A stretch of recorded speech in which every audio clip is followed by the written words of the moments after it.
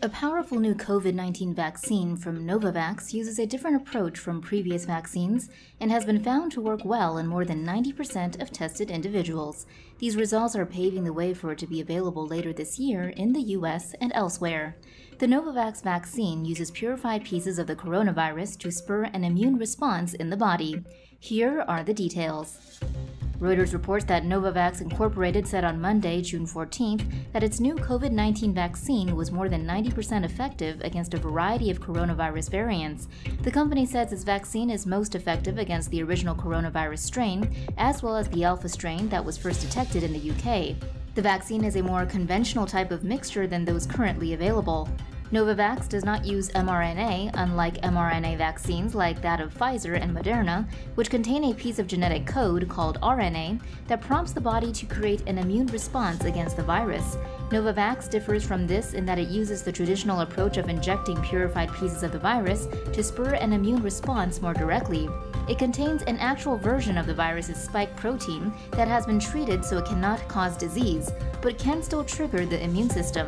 The body can then make antibodies against the spike proteins that cover the coronavirus and which enable the virus to penetrate human cell membranes.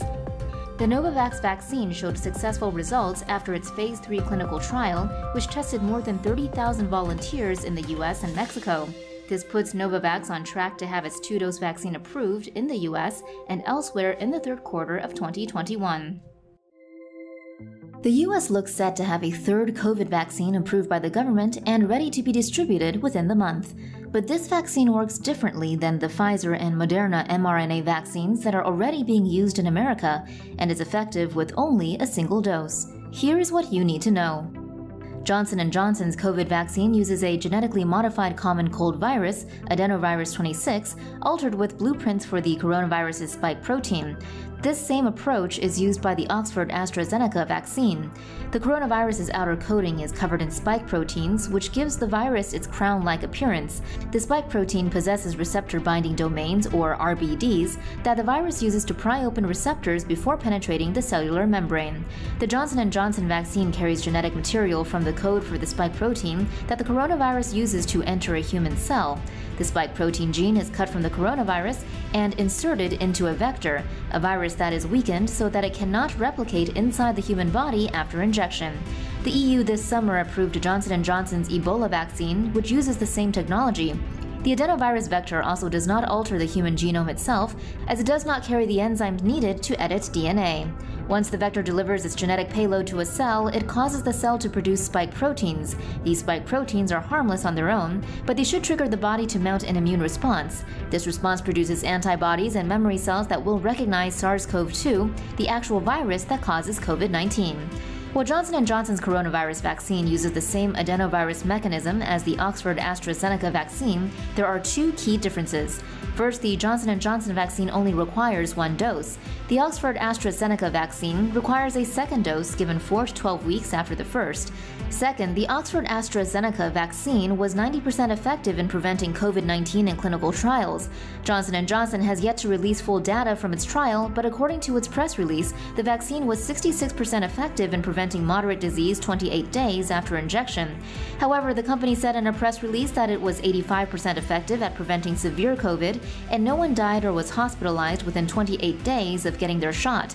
By comparison, Pfizer and Moderna's vaccines, which uses a relatively new technology that relies on a strand of genetic code called mRNA or messenger RNA, showed more than 90% efficacy from the Phase 3 trials. What do Bahrain and the Indian Ocean island nation of Seychelles have in common?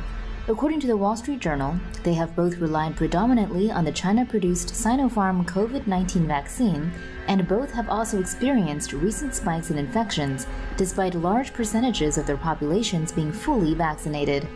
The picture, though, is a bit more complicated than it seems. Here's what you need to know. Doubts have arisen around the efficacy of China's Sinopharm vaccine after Bahrain began recommending over 50s with comorbidities get a booster of Pfizer Bioentec 6 months after their second Sinopharm shot, according to the Wall Street Journal. The Sinopharm vaccine works by teaching our immune systems how to attack the coronavirus using inactivated viruses which can't replicate, according to the New York Times. Once injected into a patient, inactivated virus particles are swallowed by antigen-presenting cells that break them up and present fragments of them on their surfaces. From there, helper T cells can attach to the fragments and send signals to activate other parts of the immune system, including B cells and cytotoxic T cells, according to Encyclopedia Britannica. Cytotoxic T cells attach to infected cells and subsequently program them to die, according to the journal Immunobiology. B cells create antibodies that attach to viruses to prevent them from invading cells, according to the New York Times. The idea behind the Sinopharm vaccine is that the body's immune system remembers this response using memory B cells. It is then ready to help reproduce the same specific antibodies if it comes into contact with a functioning coronavirus, according to the New York Times. The Washington Post reports Bahrain may have been prompted to recommend Pfizer Bioentec booster shots after the country saw its worst wave of cases since the pandemic began in recent weeks. This came despite having vaccinated almost half of its population, mostly with the Sinopharm vaccine. Bahrain's Undersecretary of Health, however, pointed out to the Wall Street Journal that despite the recommendation, more than 90% of people hospitalized in his country's current COVID-19 wave had not been vaccinated and insisted that Sinopharm offered a high degree of protection.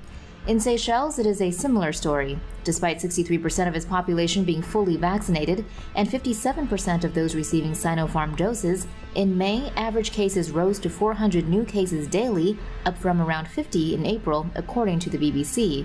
However, similar to Bahrain, of those who required admission to a hospital, 80% hadn't been vaccinated. The country's health commissioner, Jude Gideon, underlined the meaning of that statistic in an interview with local newspaper Seychelles Nation, saying, "All the approved vaccines are effective at preventing severe illness and death from COVID-19. We know from national experience and report that they are less effective at preventing transmission. So at least one of the effects we may be watching here is that the Sinopharm vaccine prevents serious illness developing, but doesn't prevent the coronavirus from spreading." However, there are still more explicit doubts expressed about the vaccine's efficacy. According to the BBC, the head of China's Center for Disease Control and Prevention, George Gao, appeared to address the issue when he said, "We will solve the problem that current vaccines don't have very high protection rates," in a press conference reported by the Associated Press in April. What's more, according to the Wall Street Journal, an unpublished real-world study of Sinopharm in Serbia found that 29% of 150 participants had zero antibodies against the virus 3 months after they received the first 2 shots. Olgica Jerkovic-Jakovic, the doctor who headed the study at the University of Belgrade, told the Wall Street Journal directly, "The Sinopharm vaccine is not immunogenic enough, and it appears that its impact is especially low on elderly recipients." For its part, the WHO's assessment of the vaccine, based on multi-country trial data from tens of thousands of people, was that it was 79% effective against symptomatic SARS-CoV-2 infection 14 or more days after the second dose, and vaccine efficacy against hospitalization was 79%. However, that briefing partially acknowledged one widespread claim against Sinopharm that not enough trial data has been released about it, saying that safety data was limited for people above 60 years of age. The primary method through which COVID-19 is spreading is being contested by scientists. Here's what you need to know. Airborne transmission of COVID-19 is not simply possible. There is consistent, strong evidence that this is the dominant method by which it spreads, according to a new review article published in the Lancet Medical Journal. The authors of the review suggest that an overemphasis on spread through large respiratory droplets at close range could mean public health policies have been misdirected.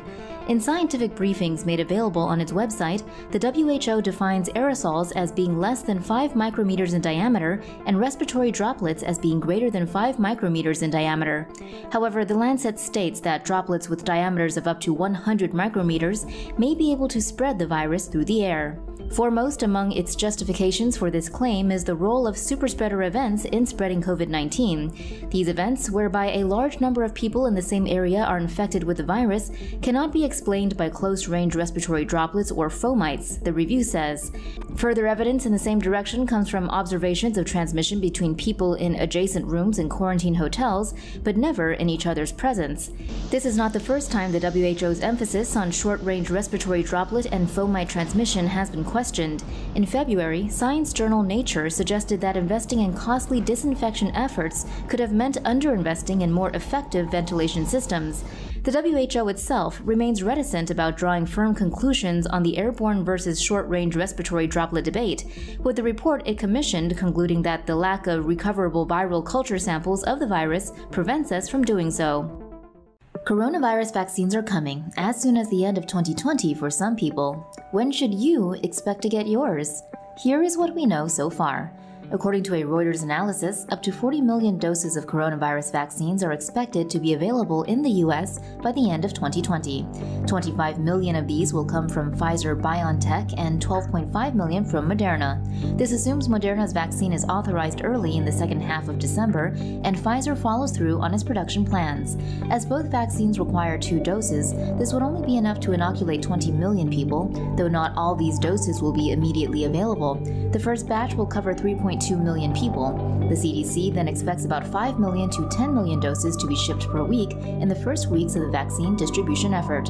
While doses will be allocated by the federal government based on state populations, the states are tasked with implementing their own vaccine distribution plans, though these must follow general guidance from the CDC's interim playbook for COVID-19. According to the CDC, the recommended first phase of the distribution plan, called 1A, will give priority to 21 million healthcare workers and 3 million adults in long-term care facilities, such as nursing homes, who are particularly vulnerable. The next part of the distribution phase, 1B, will prioritize other essential workers, including police, firefighters, and food and agriculture workers. 1C will prioritize adults older than 65 and those with high-risk medical conditions that leave them at increased risk of serious complications from COVID. Phase 2 comes into effect when a larger number of doses are available. It will focus on critical populations not covered by Phase 1. This includes people who work in schools, transportation, housing facilities like nursing homes, and other places with high concentrations of people. Phase 3 comes into effect when there is sufficient supply of vaccine doses for the entire population. It focuses on young adults and children in an attempt to stop super-spreading events and other essential workers who had not been previously vaccinated. Phase 4 then includes everyone else. The U.S. government has made deals for 100 million doses of Pfizer's vaccine for $1.95 billion and 100 million of Moderna's for $1.5 billion, with options to buy more. Reuters reports that the government expects vaccines to be free for most Americans. Even as a deadly second wave of COVID-19 ravages India, doctors are now reporting a rash of cases involving a rare fungal infection, also called the black fungus, among recovering and recovered COVID-19 patients. The infection has a very high mortality rate, and treatment often involves the removal of an eye. Here are the details. The BBC reports that surgeons in India are reporting a sharp increase in the number of Mucor mycosis cases in patients who survived COVID-19. Mucor mycosis is a rare fungal infection that is caused by exposure to Mucor mold, which is commonly found in soil, plants, and even in the mucus of healthy people. It affects the sinuses, the brain, and the lungs, and can be life-threatening in diabetics or people with weakened immune systems. The infection has a frightening mortality rate of 50% and often requires the removal of an eye or sinus tissues. Diabetics who survived coronavirus are especially at risk. Some doctors believe that's because diabetes lowers the body's immune defenses, then coronavirus exacerbates the problem, and then steroids, which help fight coronavirus, acts like fuel to the fire. Steroids reduce inflammation in the lungs for COVID-19 and limit the damage, but they also reduce immunity in both diabetic and non-diabetic COVID-19 patients. It is thought that this drop in immunity could be triggering India's spike in Mucor mycosis cases. Mumbai's busy Sion Hospital has reported 24 cases of the fungal infection in the past 2 months, up from 6 cases a year. 11 of them had to lose an eye, and 6 of them died. Most of the patients are middle-aged diabetics who were struck down by the fungus 2 weeks after recovering from COVID-19. For more news animations and explainers, hit the subscribe and bell button to join the TomoNews family. Thanks for watching.